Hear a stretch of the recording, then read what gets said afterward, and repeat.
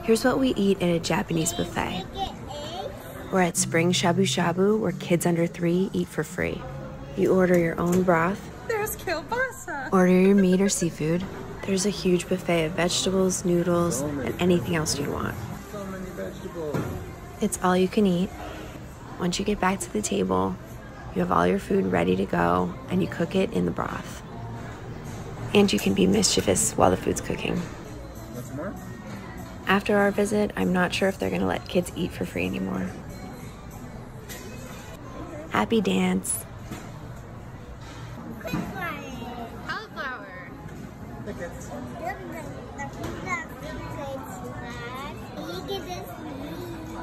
Look at this team, yeah. She really liked the fresh ramen noodles.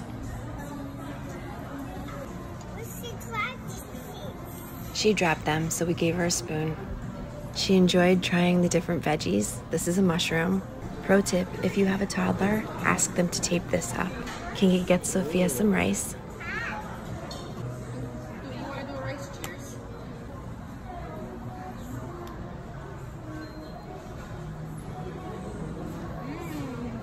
Little dance for rice.